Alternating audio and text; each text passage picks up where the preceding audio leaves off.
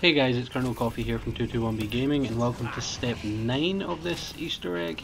I understand the steps are a little bit muddled up at the minute, but once again that's because all my footage keeps getting deleted and stuff, so we've had to replay this Easter egg about 7 times now. So in this game, in this step even, it's the friendly fire challenge, and this is straightforward. If you're in a game with other people, you simply have to avoid killing each other.